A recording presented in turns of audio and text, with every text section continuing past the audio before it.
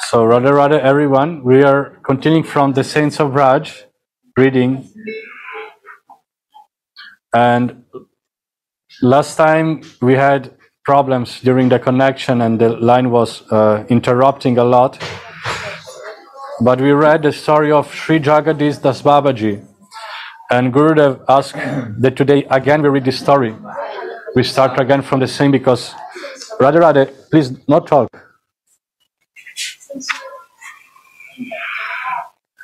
That we start again from the same story because it's very beautiful and full of teachings.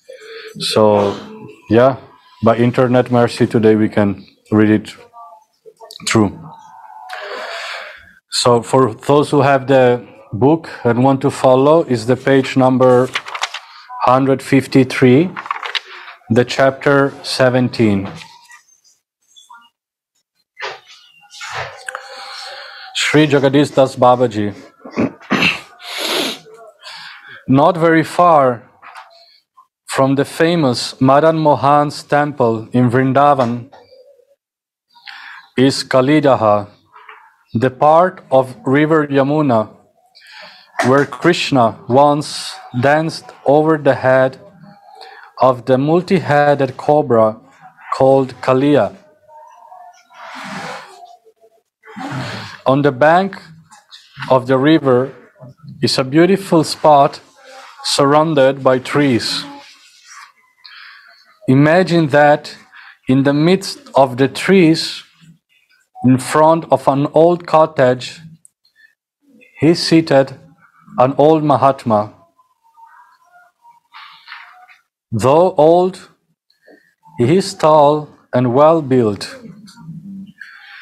The luster of his naked body seems to penetrate and dispel the growing darkness of sunset. The slow movement of his lips and the Tulasi rosary in his hand indicate that he is engaged in japa. But his raised neck, fixed gaze, and the glowing smile on his face indicate that he is completely lost in the enjoyment of a scene of transcendent beauty. By his side is sitting a very handsome young boy, wearing only a loincloth of jute. He is also engaged in japa. He looks at the face of Baba and then in the direction in which his gaze is fixed. But not being able to see anything in that direction, he keeps on looking at Baba's face with curiosity. Baba suddenly exclaims, "See, Gopal, see, Krishna and Balaram returning from the forest and the cows trailing behind. Oh, how beautiful they look." "I do not see anything, Baba," replies Gopal with tears in his eyes. "You will see, I have said, you will see," says Baba, affectionately giving a mild slap on his cheek. The old Babaji is the Siddha Jagadisa Das Babaji of Kalidaha, and the young boy is Dhirendranath Chakravarti, the son of Sri Bhupendranath Chakravarti, a landlord of Bengal. The boy later became known as Siddha Sri Gaurangadas Babaji of Raman Reti, Vrindavan, but he was called Gopal by Jagadish Das Baba out of affection. Jagadish Das Babaji came of a respectable Brahmin family of Vardhaman in Bengal. He was a very successful doctor. He used to practice in Kalana. At the age of 50, He took initiation from Siddha Sri Bhagavan Das Babaji of Kalana. Soon after, he renounced the world and came to Vrindavan. In Vrindavan, he lived for some time in the old temple of Madan Mohan, but later shifted to a small cottage in Kalidaha.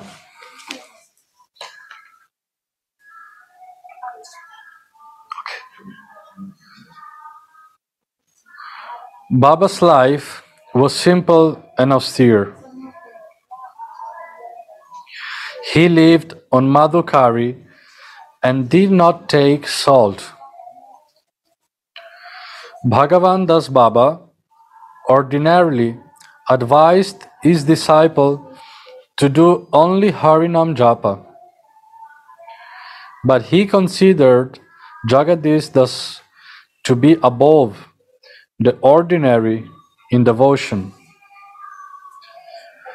Therefore, he initiated him in Raganuga Bhajan. Raganuga Bhajan flows spontaneously from rag or love in the heart of the devotee for Radha Krishna, disregarding the rules and regulations of the ritualistic bhakti, and consists mainly in meditating on their divine lila. Practicing bhajan according to the Raganuga mode of bhakti, he used to be mostly absorbed in deep meditation. Sometimes he would be so absorbed that he would be unaware even of the food kept before him by his disciple for eating, and it would remain untouched until he regained outer consciousness. Sometimes people would come to see him perform dandavat and sit down before him, but he would not know about their arrival until the absorption was over and someone told him about it. He would then feel very uncomfortable and think that he had committed an aparad offense against the visitors. To guard himself against the aparad thereafter, when he sat outside his cottage,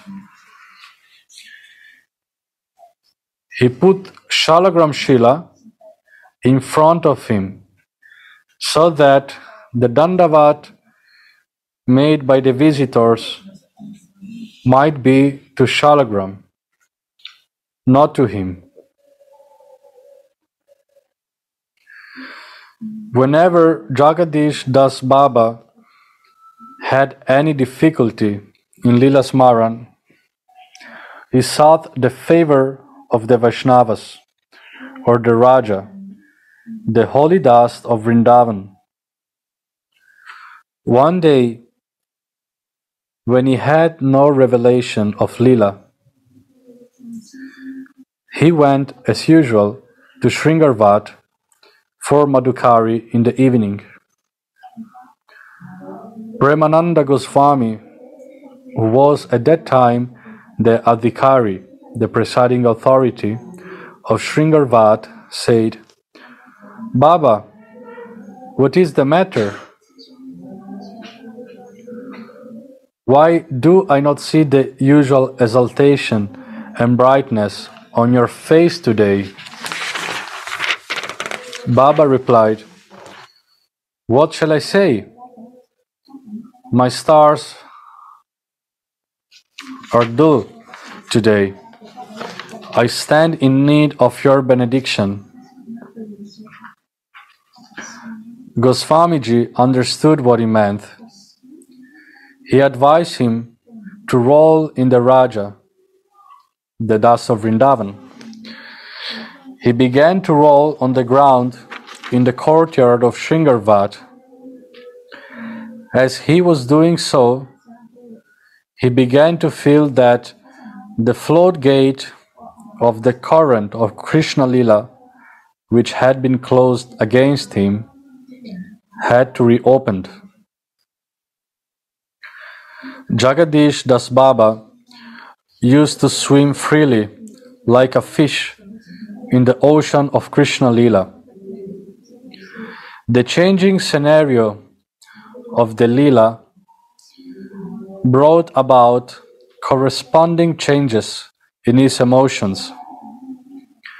His emotions were so strong that they visibly affected the body and brought about corresponding changes in its color. When for any reason the flow of Lila stopped, he felt strangled and tossed in pain like a fish out of water. The pain would be so severe that he would even think of committing suicide. Once in this state, he said to Gopal, "Gopal, would you do one thing?" "Surely, Baba. Let me know what I have to do." I will stand on the edge of the well and you push me into it." For the first time in his life, Gauranga Das was compelled to disobey Baba. Not only that, he started keeping strict watch over him so that he might not commit suicide.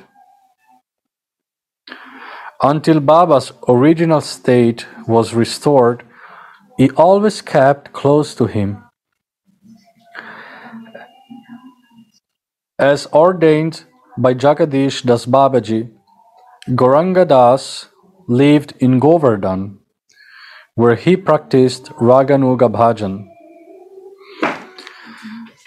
But very often he came to Vrindavan to look after Jagadish Das Baba. Once, while he was sleeping on the ground near Jagadish Das Baba's bed, Jagadish Das Baba affectionately planted his foot on his chest.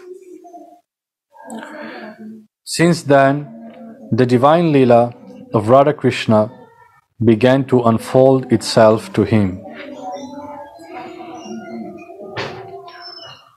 Once, Gauranga Das Ji went to Radhakund.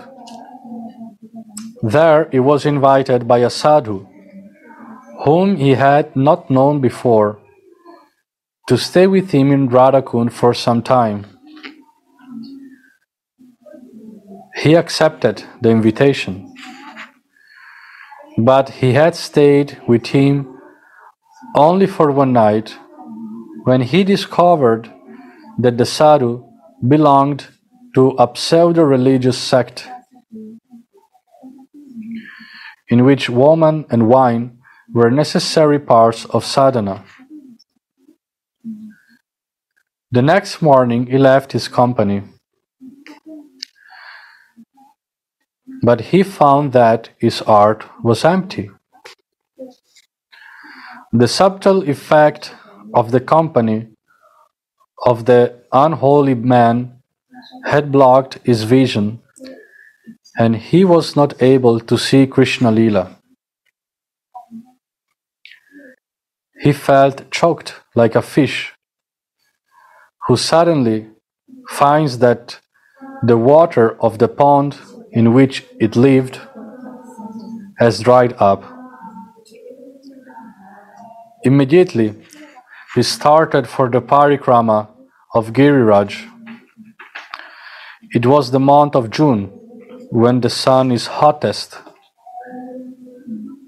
He was walking the whole day in the scorching heat of the sun and praying to Giriraj.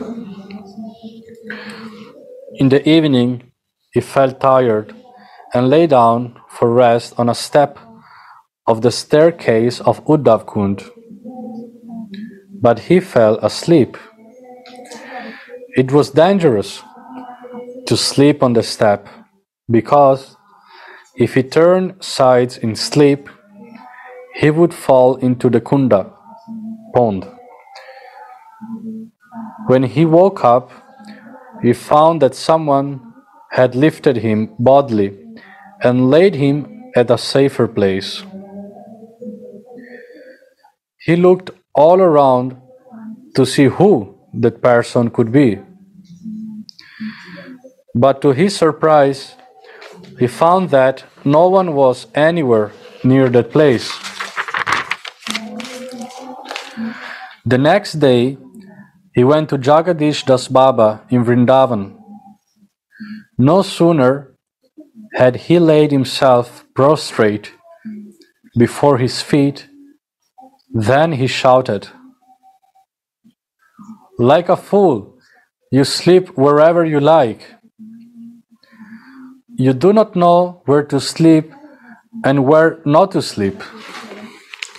Gauranga Das understood that it was Baba who had lifted him from the step of Uddhav Kund. This brought him the realization that Gurudev followed the disciple like a shadow wherever he went and protected him. The realization brought tears in his eyes.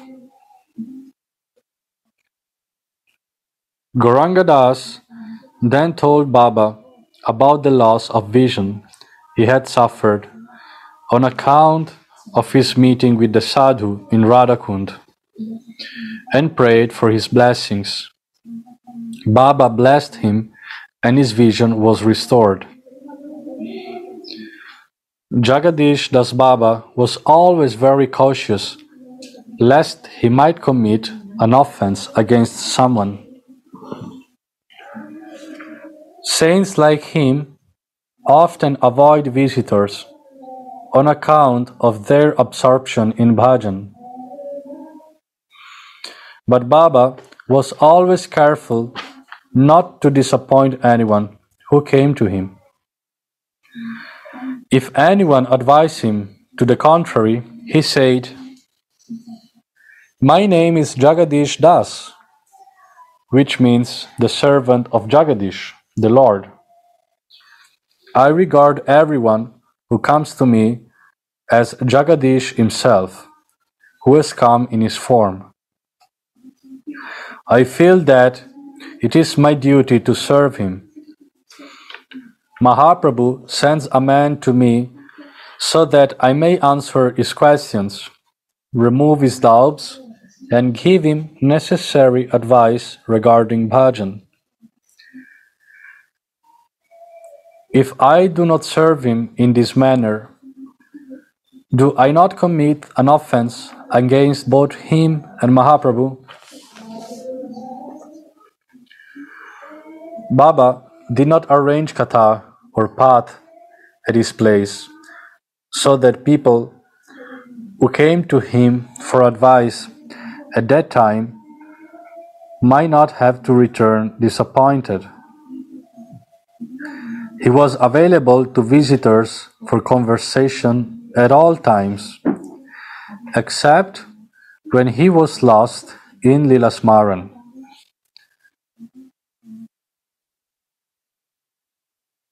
In the midst of conversation, he would sometimes himself ask a question and answer it. And then he would ask others to express their opinion, because he did not like to oppose them if they express their views first. And their views happen to be different from his. After the conversation, when people wanted to leave, he would anxiously look at their faces to see whether they were going back happy and satisfied or not. Once Baba's brother came from Bengal. Baba treated him affectionately and inquired about his welfare. When he said that his wife was dead, Baba said, "God's grace, He has made you free. You can now come to Vrindavan and do bhajan." After the brother had gone, he began to think, "My brother did not look happy when he was leaving. Possibly he was displeased with me, because instead of expressing sympathy with him in his bereavement, I had said that God had done him a favor. If Baba had known where he was staying, he would have gone there to apologize to him. But he had said on leaving that he would return to Vardhaman in a day or two.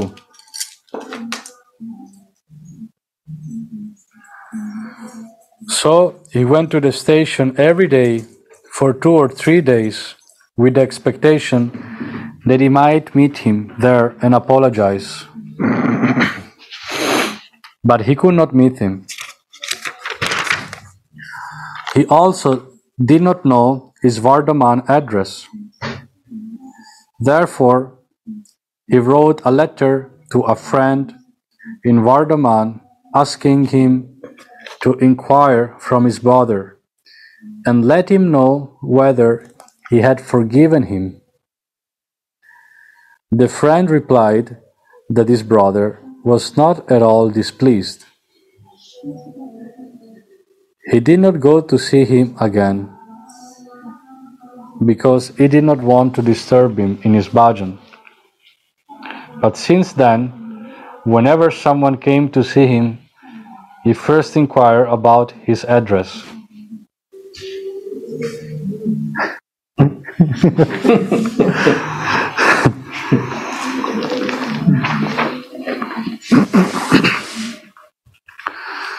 Baba never found fault with anyone. Also, he did not talk ill of anyone. He did not go anywhere to listen to any religious discourse, because he apprehended that the speaker might say something which he did not like or approve, and that might make him find fault with the speaker.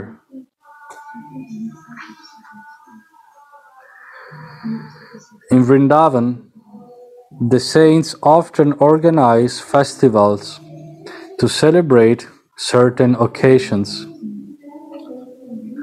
as for example, the birthday of Ram or Krishna.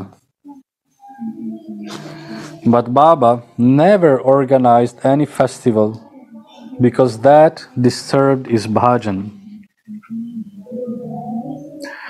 The devotees generally regard it as incumbent on them to observe the disappearance day of their guru. Baba observed the disappearance day of his guru by purchasing one malpua, which is a sweet puri, and giving a piece of it to everyone who came to him as prasad. Once a devotee named Sinu Babu offered him 40 rupees so that he might celebrate the disappearance day of his guru decently. He could not turn down the offer made in the name of the guru. He went to the market and purchased molasses worth 20 rupees for preparing malpua. After keeping the molasses in his cottage, he went to a nearby well for washing his feet, but forgot to close the door of the cottage. On returning, he found that a number of monkeys had entered the cottage and were freely feasting on the molasses. Baba laughed to his heart's content to see the monkeys feasting. There was no question of his driving them away, for they were the monkeys of Vrindavan, and they had kindly invited themselves to the function in connection with the celebration of the disappearance day of his guru. When the feast was over and the monkeys were leaving, he respectfully bowed down to them. In the evening, when Sinu Babu came and inquired about the celebration, he said, "The celebration was very successful. A large number of monkeys Vaishnavas feasted on molasses. The feast cost only 20 rupees. Here are the remaining 20 rupees, which I thankfully return. Regarding prasad, you may go inside the cottage.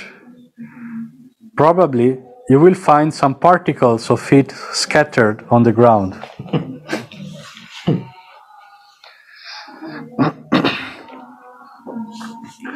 Jagadisa Das Baba was free from all desires.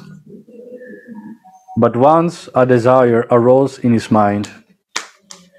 He desired that a beautiful lake be built in Kalidaha to commemorate Krishna's sport with a cobra called Kalia.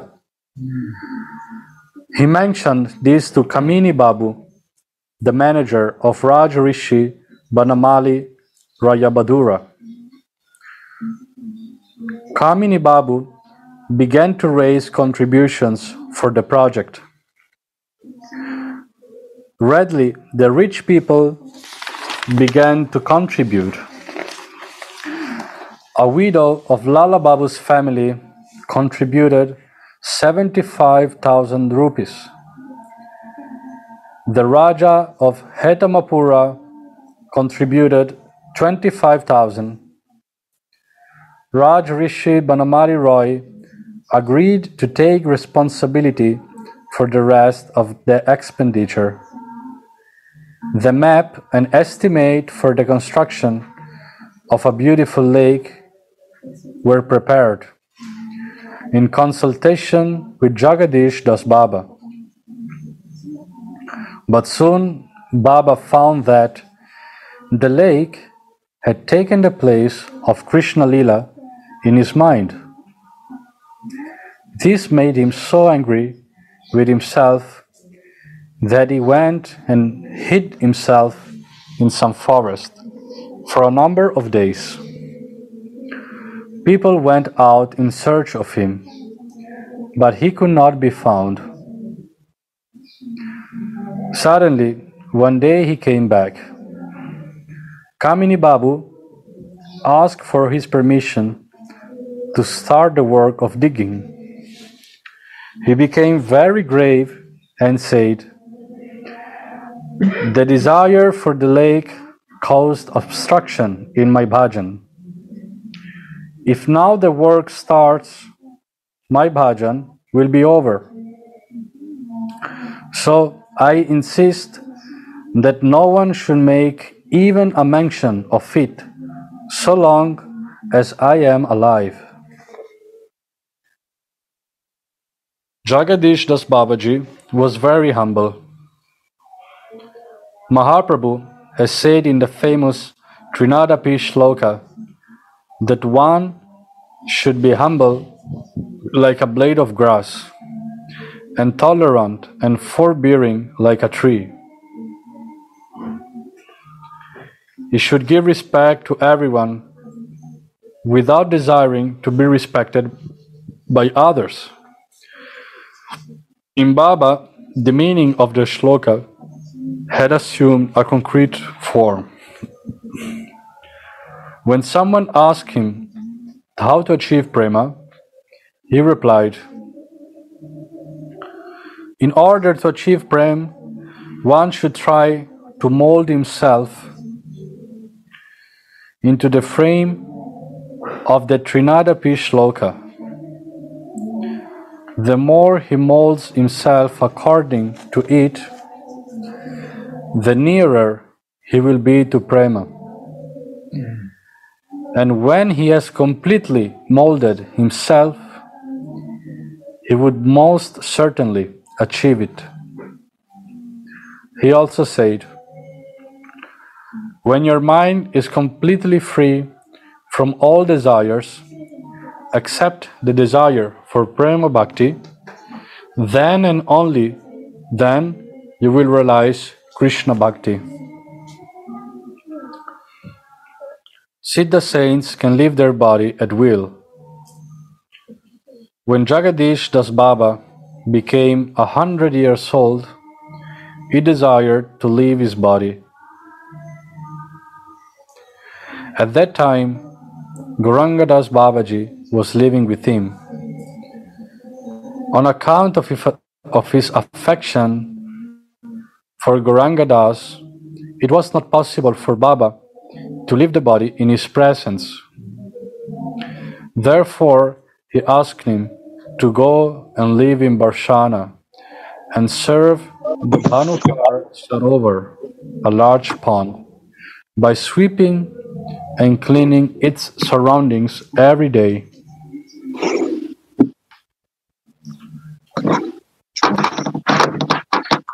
When he was about to leave, he said to him, "Remember three things.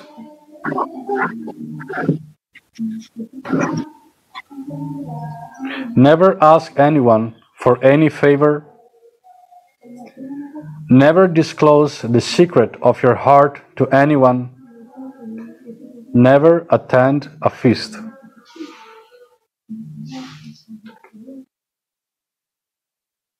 Gauranga Das began to live in Barshana and render regular service to Bhanukar Kunda.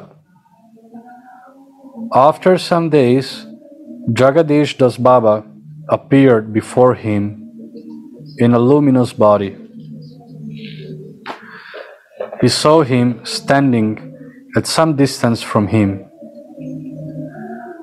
but as he moved towards him, he asked him not to do so by waving his hand and disappeared.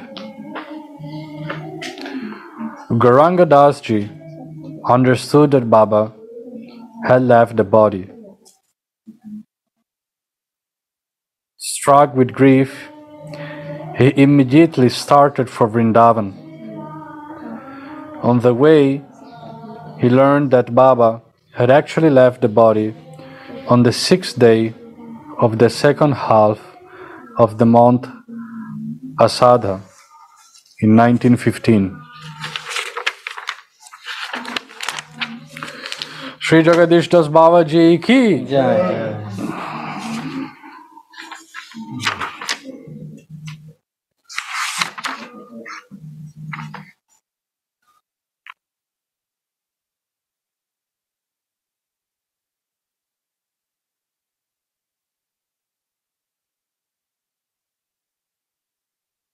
To say something?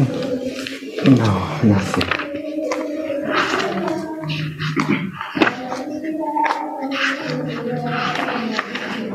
Krishna Rama Krishna. You want to say something? Anyone like to share something or ask any question? Yes. Why shouldn't you ask a favor? What? She has one question. One of the instruction of Jagadish Das Baba. So one question, because we are connected, I will say loudly. One question Eva as one devotee. She's asking why one of Baba's instruction was that of never ask any favor from anyone. So, You want to reply? you reply. So because here say, in order to achieve prema, one should try to mold himself into the flame of the Tunadpi Shiloka. Tunadpi Shiloka means I feel myself the lower than grass on the street. We cannot hear. Mike, this one? So because here Baba say, in order to achieve prema, one should try to mold himself in the frame of the Tunadapi Shloka. Tunadapi Shloka is we should feel ourselves, like a lower than grass on the street. And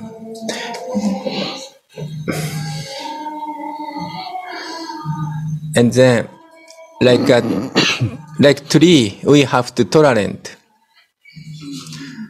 Because tree did not ask anything.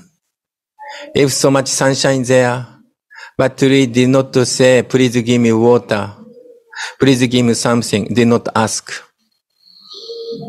Or somebody want to come, took the fruits or took leaves or anything, took branch, but he did not protest.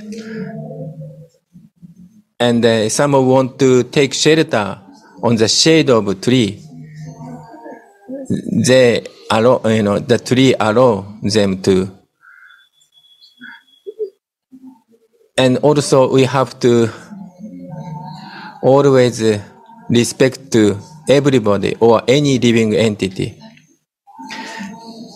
So in that state, we can chant holy name incessantly.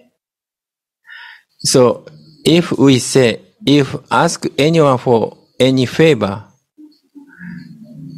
which I do many times, so and then that is against of this Tunadpi verse. So real devotee did not ask anything, and always free to give anything, free to serve anybody. So I think this show us humbleness.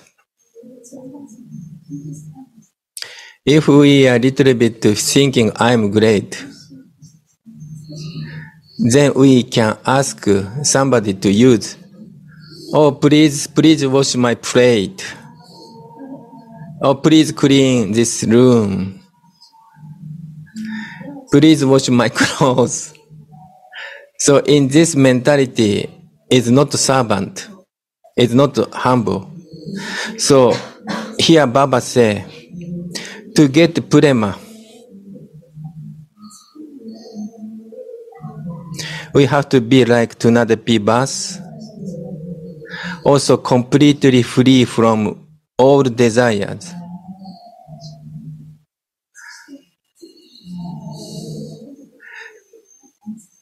Except the desire for prema bhakti. So I think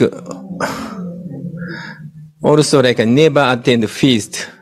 Sometimes we also attend the feast. Because to attend the feast, then we have tendency to satisfy our tongues. And easy to forget ourselves. We think, oh, I am this body. So Mahaprabhu told us, don't wear nice clothes.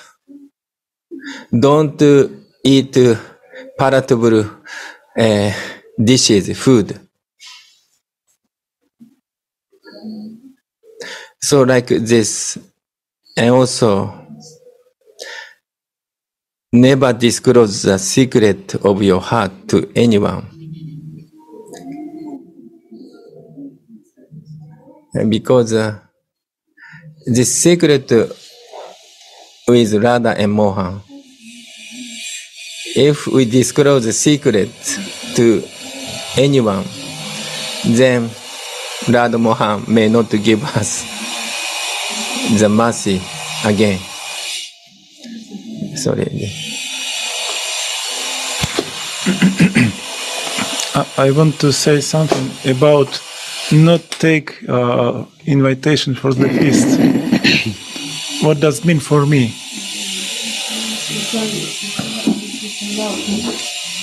Yes. Come here. Yeah, I want to say something to share what for me it does mean with instruction. How I'm feeling. I think it's not necessary.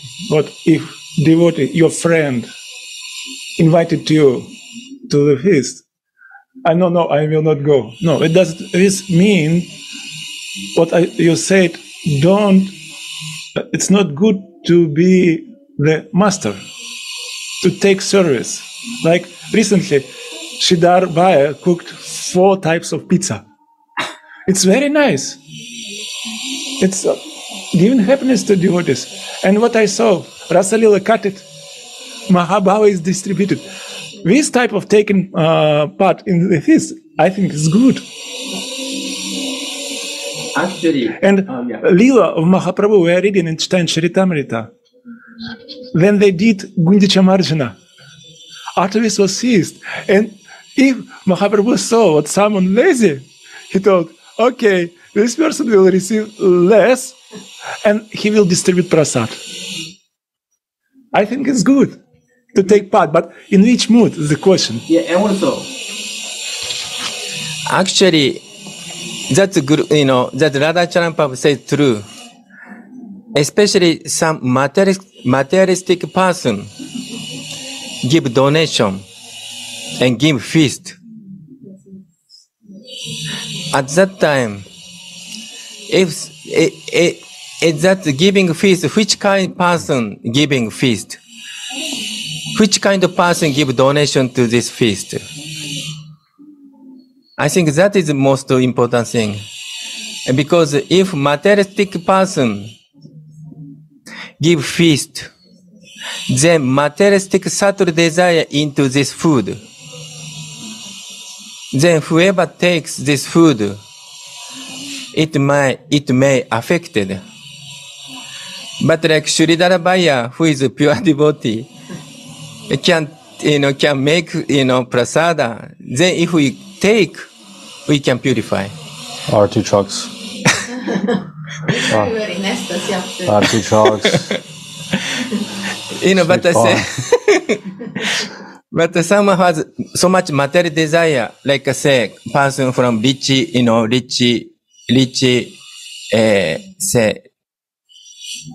person who has many desires, material desire. If that person contribute this and then faced, and this later on that come some example also we could find out. Of course, we are now this 3 things also not so easy for us. Just we follow Gurudev's instruction. That is safe. But this is real sadhu. Like even Radha, like our Parama Gurudev also say, Radha Govindas Babaji Maharaj also say, to find Rashka Vaishnava is difficult. Even though some Pandara, if someone hold the Pandara, big feast, Pandara, but many Rashka Vaishnava does not come to the Pandara. Because he ate only himself cooking or madhukari or some who is very trustful person, like a personal servant. Only that food could take, Because other food we don't know where come from, what kind of purity there.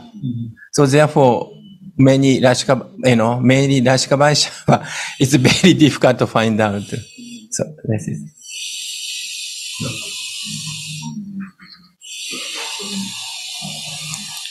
Yeah, one thing just I would like to maybe say that as many instruction we find anywhere, but also in this book here, like now Jagadish Das Baba was telling to Gauranga Das Baba, his closest disciple, which was in a certain Varnashrama, let's say, was in a certain stage, but that same thing I think cannot be applied to everyone. So I don't think we have to take like, oh, I have to copy the sadhu.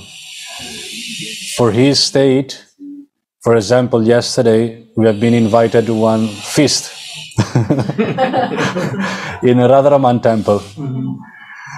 And like I'm just a normal person, that I'm working, going around. When I'm going to Delhi, I'm eating outside to, I don't know, some maybe Asuric persons even. I don't know where I have to eat someplace because all the day I have to be outside. So for me, to go to Radharaman feast, taking the prasad of Radharaman is a very great thing. And for my very fallen state, that I'm always, if just I'm by myself, I'm always in Maya. But I've been with some Vaishnava there, very high Vaishnava, and they, of course, help me just by their vibration. And of course, in this case of sadhu, like Babaji, like Jagadish Das Baba, of his closest disciple, which we can see the sample here of Keshav Baba, how they behave. They are in a different stage, so they also practice and do things in a different way. So yeah, just I feel that this instruction we can get like as, at least me, sorry, not we, but at least me, as an inspiration, at least to try to do something in that way. But if I take some different medicine, and I'm not, and my stage is different, then it can be even more harmful. So it's good to, as Jayanandaji said, follow instruction of Gurudev, because Jagadisa Das Baba was his guru and was giving instruction to him, or according to him. And we can be in a different state and we get instructions as you see Gurudev so many times, go there, make feast, ask him to help you. So ask him to help you.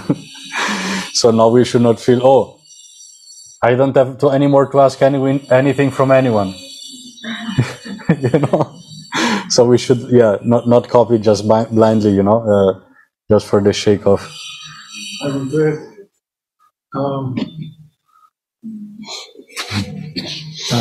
When Bhaktivedanta Swami Prabhupada came to the Western countries, he told to his new disciples in Western countries, Ekadashi means feast. I saw practically then devotees who is not eager to do bhajan, they not came to this stage. They trying to fast in Ekadashi. They hated Ekadashi. Actually, the Ekadashi is Bhakti Devi, it's Srimati Radhika. And this feeling towards Srimati Radhika, it's not good at all. It's better to follow Srila Prabhupada's instruction for his devotees. When he told Ekadashi means feast, then for them, Ekadashi is a festival. It's something very happy. It's happy day. And then after some time, it's by Harikatha, by some prayers and mercy, the desire comes, and such desire what the devotee in separation could not eat, could not sleep. It will be very natural.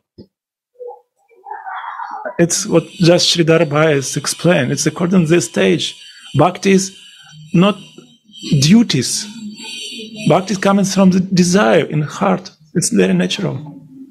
And about flavor, I do not understand this word. It means some benefit, yeah? Like a favor is also something. Favor. Yeah. Not expect what you will receive something for your service, because he is cleaning around this kunda. if someone, for example, like Janandaji, giving Harikatha explanation, Srimad Bhagavatam to people who is coming to him, devotees who is coming to him. And in some time, I heard from Kishoriji, he did job, he has a work job, he get money by this way. This is mean he can freely give Harikatha without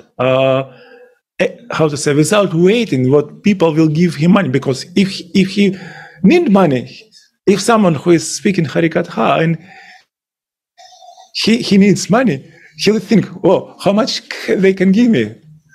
This is not bhakti. It's not a real Harikatha.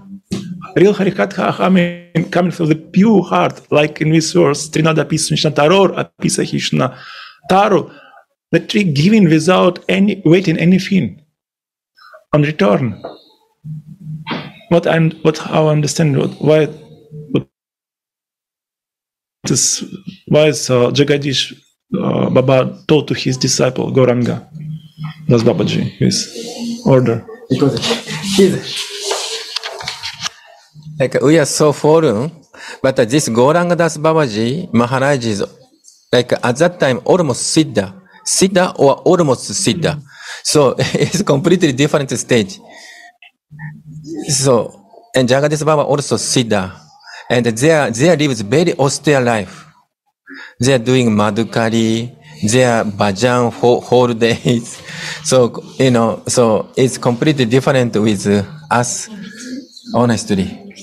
But we want to learn their feeling, their mood.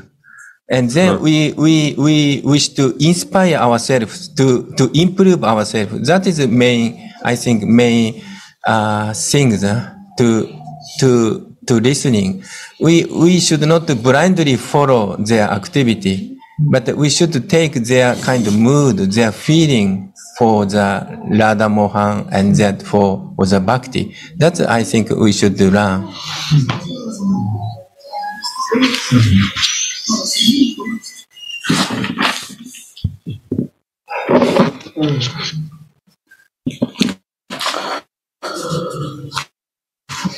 Anyone likes to share something from the West, let's say, from Europe, from Zoom?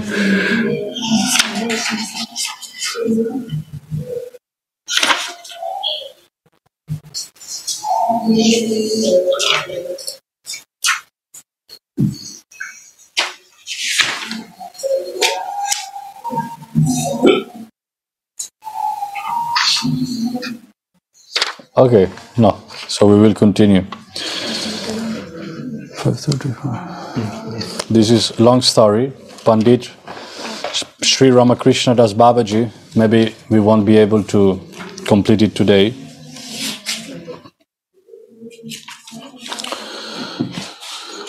Pandit Ramakrishna Das Babaji's earlier name was Ram Pratap. Ram Pratap was born in the year 1857 in a family with strong traditions of bhakti. His grandfather was a Vaishnava of Ramanuja Sampradaya. He was Siddha in Narayan Kavacha and was well versed in the Shastras. Ramashinma, the Maharaj of Jaipur, appointed him as a tutor for Yuvaraj, Crown Prince. He also gave him 2 villages as Jagira and built a house for him near his palace. His son Lakshmi Narayan was also a great devotee. He left home at an early age and went to the forest, where for a number of years he did japa of Ram mantra. He was blessed with the darshan of Ram and his brothers, mounted on horses. Ram asked him to go back home and marry. From his wife Kamala Devi was born Ram Pratap. Ram Pratap was only 3 years old when his father died.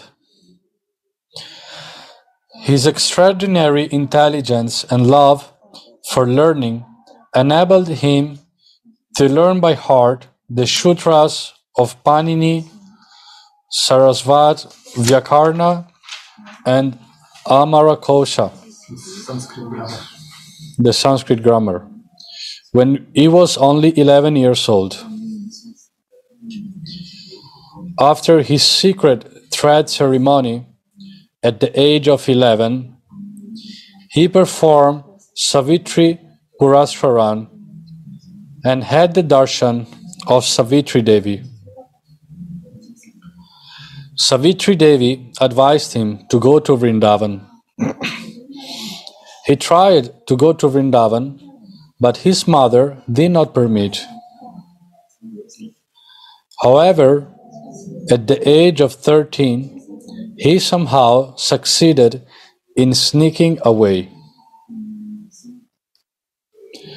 In Vrindavan, he lived near Govindaji's temple under the care of the Goswami of the temple.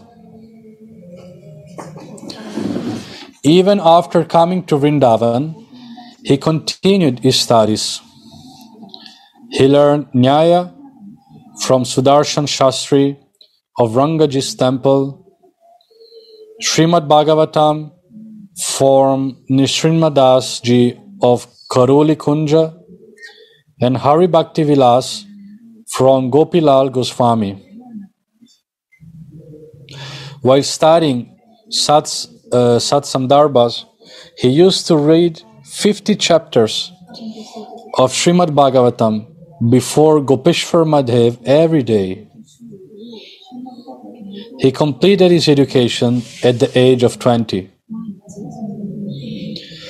After completing his education, he took Diksha and Vesha from Siddha Nityananda Das Babaji and was named Sri Ramakrishna Das. But he was generally called Pandit Baba on account of his learning. On the advice of Gurudev, he went to Govardhan to learn Krishna Leela Smarana from Siddha Sri Krishna Das Baba of Govardhan. After this, he began to live in Barshana and practice Leela Smarana. In Barsana lived the famous Kirtaniya Gauracharan Das Babaji. Pandit Baba began to learn Biyagana Kirtan from him. Anyone knows what is Biyagana Kirtan? No.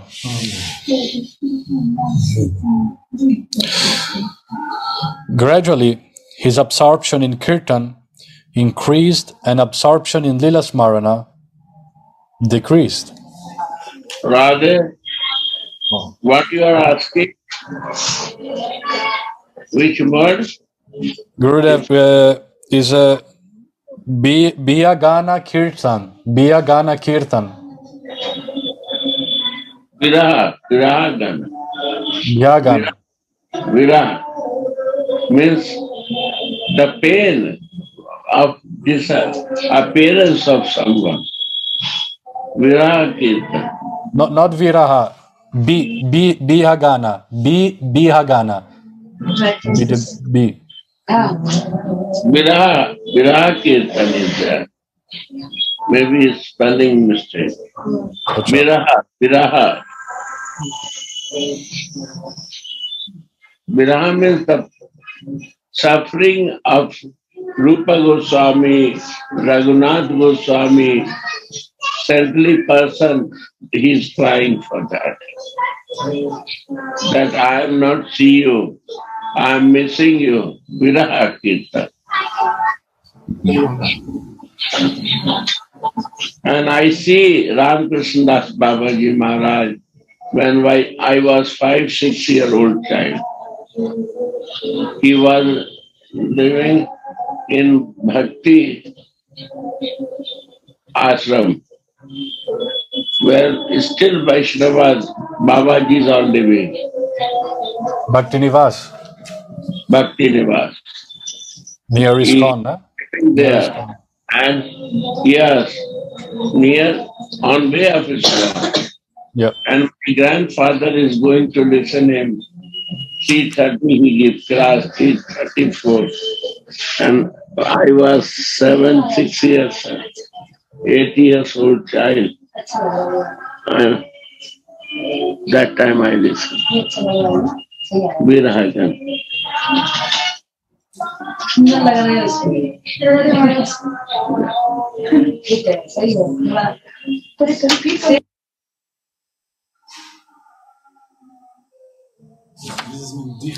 So one thing more, Gurudev, as you appeared, I like to ask.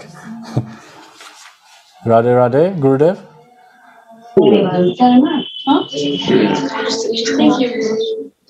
सब पसंद आ गया ना?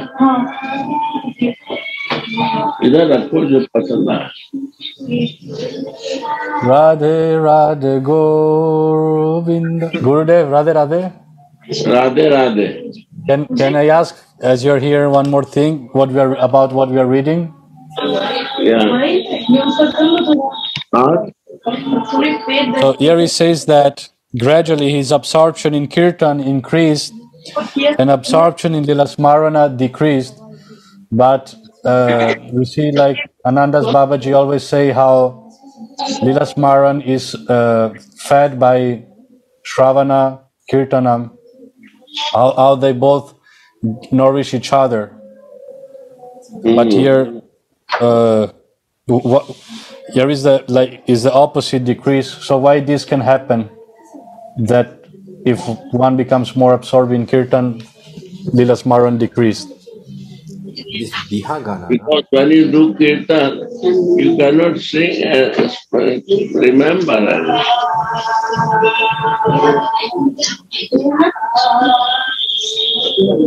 We cannot remember.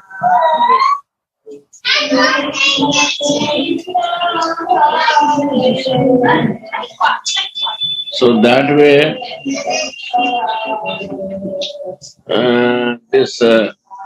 what you do, you observe there.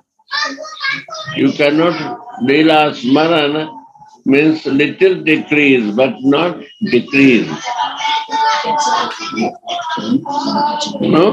Because in bhajan, kirtan also, if they are meditating, one is totally in the Lila Smaran and one is Lila Smaran and he is doing bhajan. So little decrease. That is the explanation. Okay, clear. It's not 100% decrease. Yeah.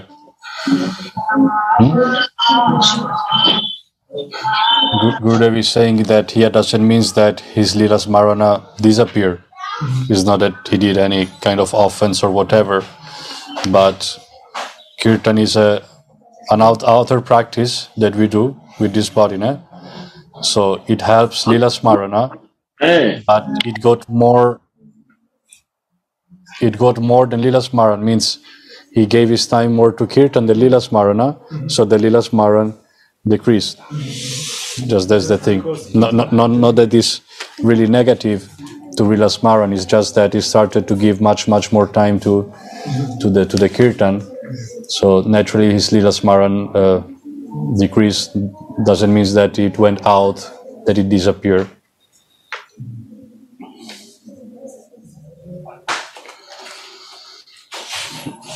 Gurudev asked him to stop learning Kirtan and to devote himself wholly to bhajan.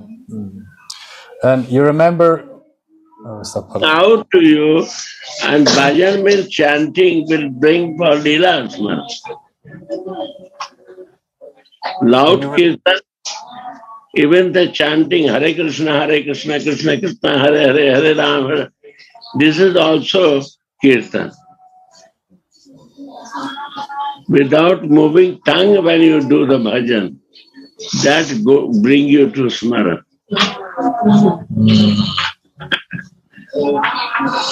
Understand?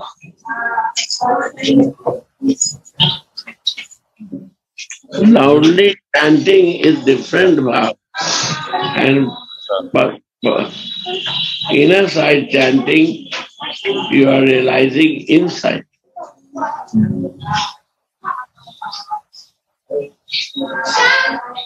Then from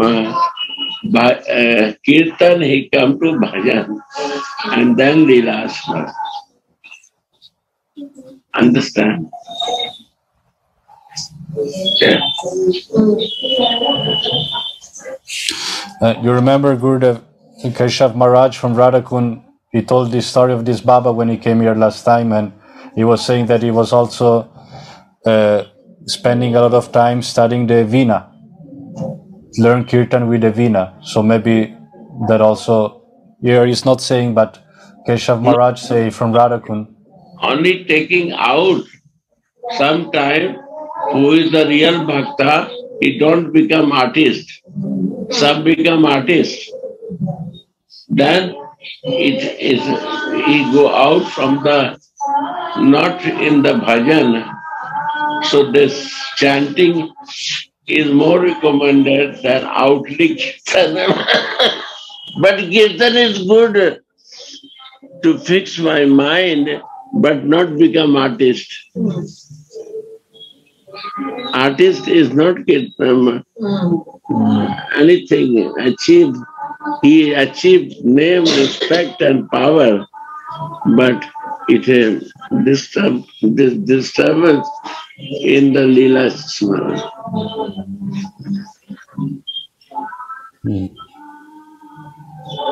So Vinod Baba never sing outside. He sing only with the devotees. He never goes in the program. Sridhar, my Sridhar not go in program. He goes to help devotees on. So they are in right way. He can be a good musician. Musician is not a devotee. Maybe he can be devotee, but Leela Smara not good. They involve externally more. That is the meaning of that. Not close. And it will never become close. This something fall in, no? Huh? So he stopped learning Kirtan then. No, learning kirtan to be artist. Something we have to learn, but one is the becoming musician is not good. Of Raga Ragini have to learn to please my Radha Mohan. But I want to be artist, this is the goal. Then what happened? Leela Asmara not good. For myself. Huh? It's for myself to be artist. Yep. You're not saying so much, but it might be also good that because he was so good that he had to go so many different places to do like performance, whatever. So this might have diminished time for Leela Smaran, like Yeah. in that The sense. name can become the priority. What can come after, like. Understand? But even then, after he stopped learning Kirtan, but even then he could not concentrate on bhajan. Gurudev then asked him to do Urastraran of Krishna mantra for 17 days.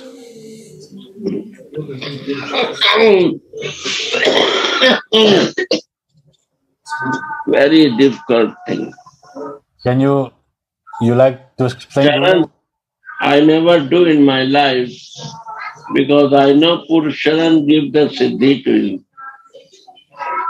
Then Rag Bhakti is not coming. So I never tried that. In Rag Bhakti, Purusharan is not good. But it's written in the book about that, about what is the name of the book? Hari Bhakti Vilas. Hari Bhakti Vilas. It details there about Purusharan. I see my Mohan Baba, one near Babaji is doing Purusharan. He was very Siddha Purush, but at the same time, Mohan Baba is keeping this distance with him.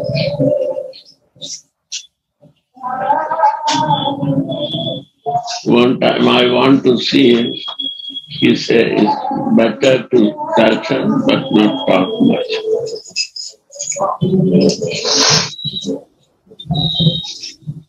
This is for you. Rag is Siddhi will come. Then more person will start coming and material desire will start. Money will start coming. हो गया भजन. Yeah. These are very good books, my dear. How Babaji has different details. Go on, very Siddha Mahatma. After that you see that his life. He did the Purusharan in Uddhav Kyari under a kadamba tree.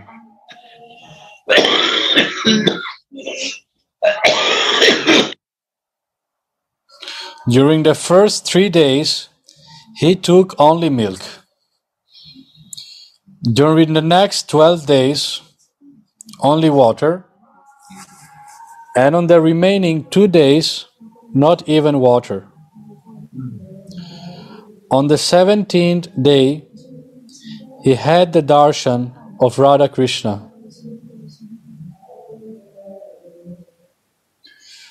This was confirmed by Baba himself once while he lived in Dauji's Bagicha, a small garden, the present site of Vrindavan Research Institute in Raman Reti. That day, he was lying under the thin shed in the Bagicha. Some devotees, including Priya Sharan Baba, Kripa Sindhu Baba, and Lalit Mohan Goswami. I see this Baba, Priya Sharan Baba or Kripa Sindhu Baba. Yeah, both.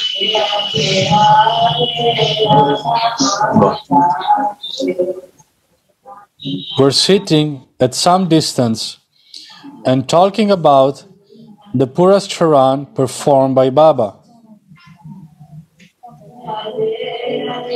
One of them said that Baba had the darshan of Krishna Balaram after Purusharan. Baba suddenly spoke out, "No, not Krishna Balaram, Radha Krishna."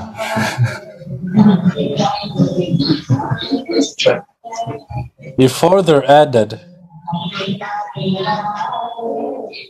Radha Krishna said, "We are pleased with you. Let us know what you want." I replied, "I do not know what I want except your happiness." Radha and Krishna then smiled and disappeared. After this, Baba began to live in Raghav's cave in Puchari, the hind portion of Giriraj, in which Raghava Pandit, an associate of Sri Chaitanya Mahaprabhu, lived. By the grace of Radha Krishna, he had now become Siddha in Lila Smaran. From 2 o'clock, by grace of Radha Krishna. you see, this is the part. Who is there, they can bring you. Go on.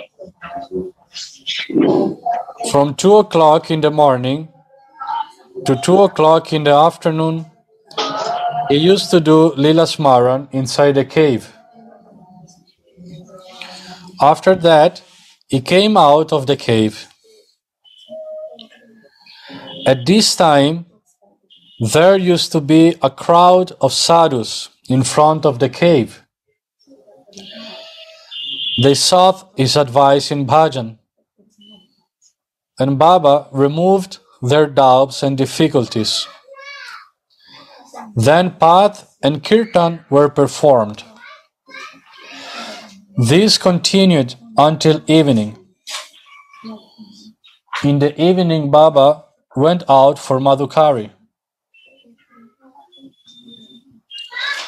After some time, Baba's absorption in Lila Smaran became so deep that it became impossible for him to follow any routine. No one knew when he would sit down for Smaran and when he would come out of the cave. Sometimes he remained lost in Smarana for 2 or 3 days continuously and did not go out even for Madhukari. The sadhus who used to collect in front of his cave were deprived of his company. Once at this time, Baba's mother came from Jaipur to see him. She had to remain sitting outside the cave waiting for him for 2 days. The third day, when he came out of the cave, he went straight for Madhukari and did not even cast a glance at her. His mother followed him for some distance, weeping and crying. Even then, he did not turn to look at her. She returned home with a broken heart. When his mother had gone, he began to have difficulty in Lila Smaran and felt restless. He went to Krishna Das Baba and inquired about the cause.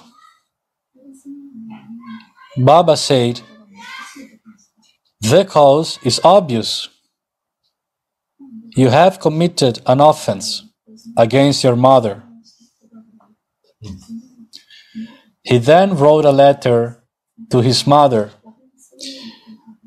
apologizing and requesting her to come to Vrindavan.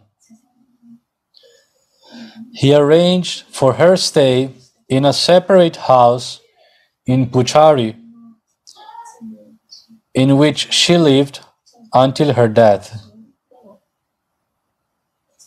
He took care of her and did everything possible to make her happy. His Shakti for Lila Smaran was restored as soon as he started serving her. So nice, no?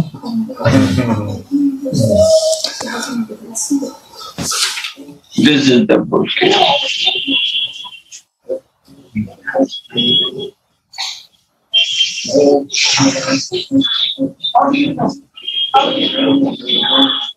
Baba's mother was also a devotee.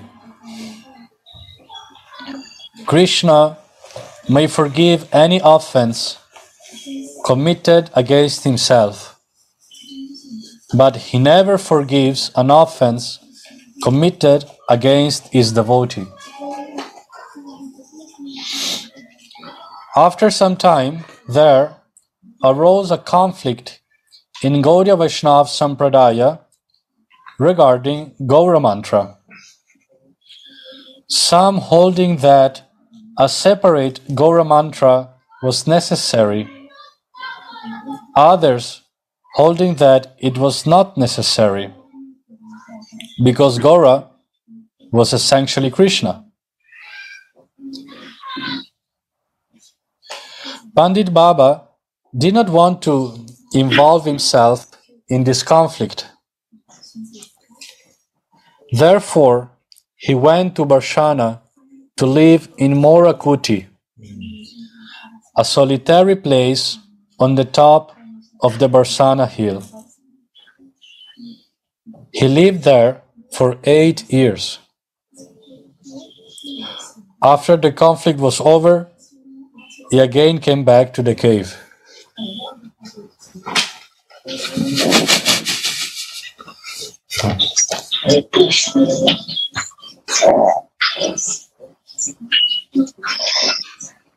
Never go in conflict.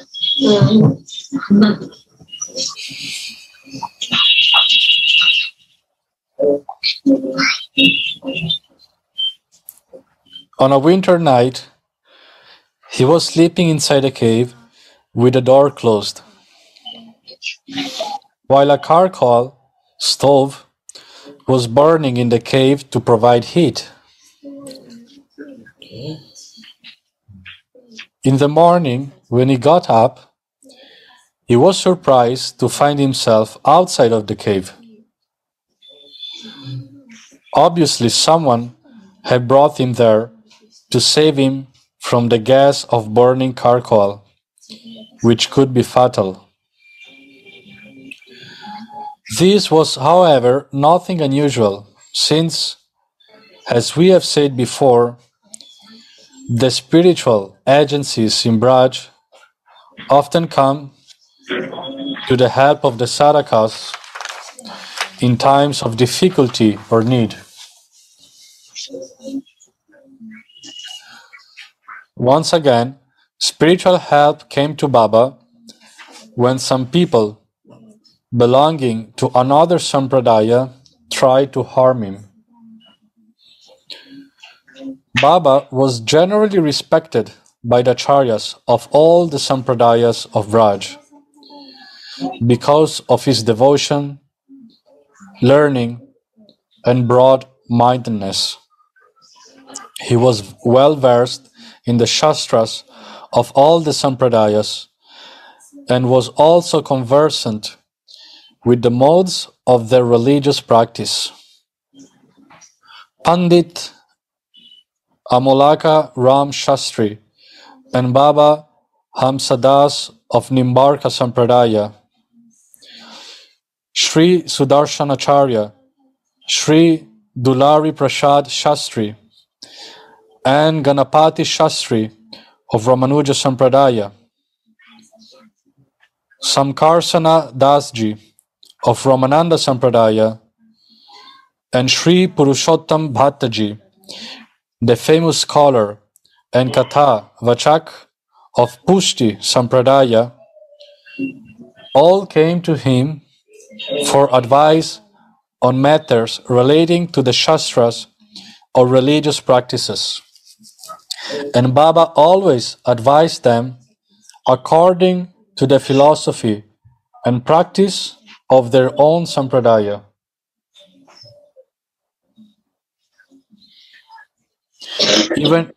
Even Prangopal Goswami, a descendant of Nityananda Prabhu and the biggest exponent at that time of Gaudiya Vaishnava philosophy, and Srimad Bhaktisiddhanta Sarasvati Maharaj, the founder president of the Gaudiya mission, held him in high esteem and came to him for advice.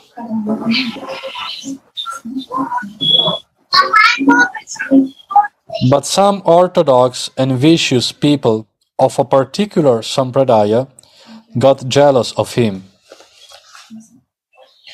They once tried to defame Sri Rupa and Sri Sanatana, the most respected acharyas of the Gaudiya Sampradaya, by preaching that they originally belonged to their Sampradaya, but were ousted from it on account of their misconduct. Baba forcefully criticized them. They felt very much humiliated and conspired to kill him. One day, they hid themselves somewhere near his cave, so that when he went out for Madhukari, they might attack him on the way. But when Baba came out of the cave and started towards the village for Madhukari, they saw that a lion was following him like a domesticated dog. When he reached the village, the lion hid himself somewhere near the samadhis of the Goswaminis, on the right side of the village. When Baba returned to his cave, the lion again followed him up to the cave and disappeared. The miscreants were both surprised and frightened. They realized that Baba was a Siddha Mahapurusha, and their hostile attitude towards him was transformed into one of love and devotion.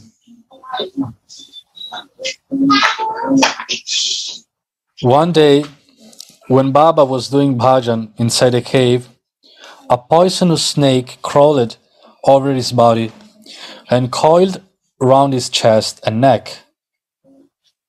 But he continued his bhajan undisturbed. After some time, the snake crawled down and disappeared. At night, Baba heard a voice. Someone said, "You leave this cave." Immediately Baba left the cave and began to live in Sham Kuti near Kusum Sarovar.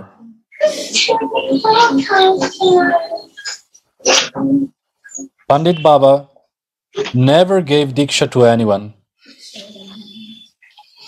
but many people who received instructions from him in bhajan regarded him as their Shiksha Guru.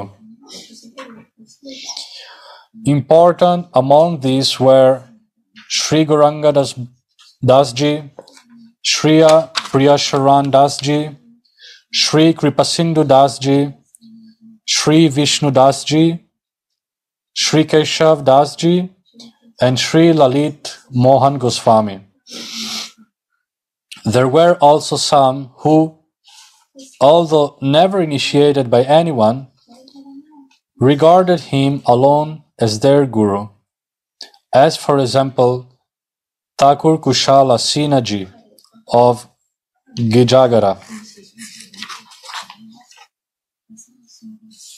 Gaurangadas Babaji, whose former name was Dhirendranath Chakravarti, and who was the son of a rich landlord of Calcutta and a brilliant student of Scottish Church College, Calcutta, renounced the world at the age of 20. He took Diksha from Siddha Sri Ram Das Babaji Maharaj of Calcutta and came to Vrindavan. In Vrindavan, he began to do bhajan under the guidance of Siddha Sri Jagadisa Das Baba. Jagadish Das Baba was very much impressed by his bhakti bhav and extraordinary intelligence. He asked him to study the Shastras from Pandit Baba. Pandit Baba took special interest in him and began to teach him. In due course, he acquired mastery over Srimad Bhagavatam, Sat Samdarbha, and the other Bhakti Shastras. Pandit Baba then asked him to take up one book after another and deliver discourses on it in the presence of sadhus, who had again started coming to him in the evening. His discourses began to attract large crowds and became a regular part of Baba's routine in the evening.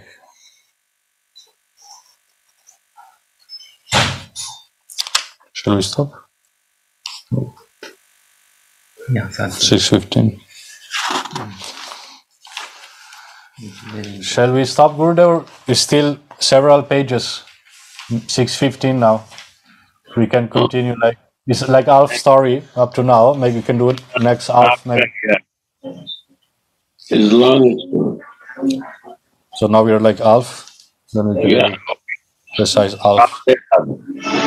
Switch off.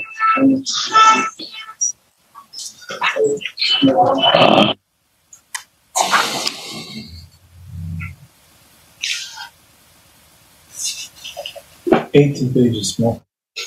18 there. Jai Jai Shri Radhe.